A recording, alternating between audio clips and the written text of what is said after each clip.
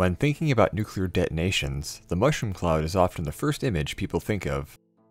Mushroom clouds are not exclusive to nuclear bombs. Any large explosion can form one. A volcanic eruption, an energetic meteor strike in the lower atmosphere like that with the Tunguska event.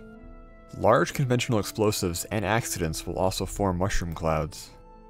Mushroom clouds have been depicted in paintings and drawings of war and disasters as far back as the 1700s. So, why do large explosions produce mushroom-shaped clouds? The answer is actually pretty straightforward. Buoyancy.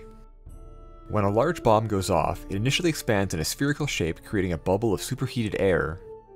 In the case of a nuclear weapon, that bubble of superheated air is both very large and very, very hot.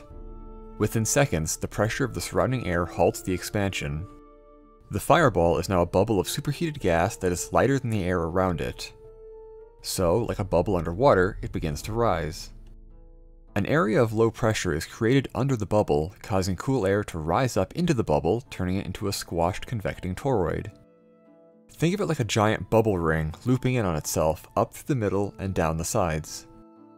As the gas cools, particulate matter and water condenses, forming a visible cloud. Dust and ash is pulled up through the column of cold air into the toroid, making it more visible and creating the mushroom stem. The speed of convection slows as the cloud rises until it stops completely and fades away.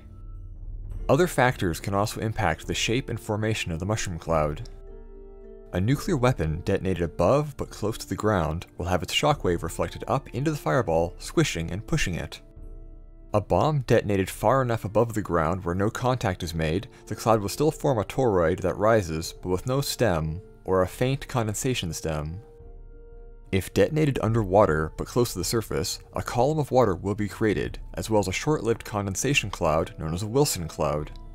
As the column collapses, it can form a cauliflower shape, but this is not a mushroom cloud in the same sense as a ground detonation.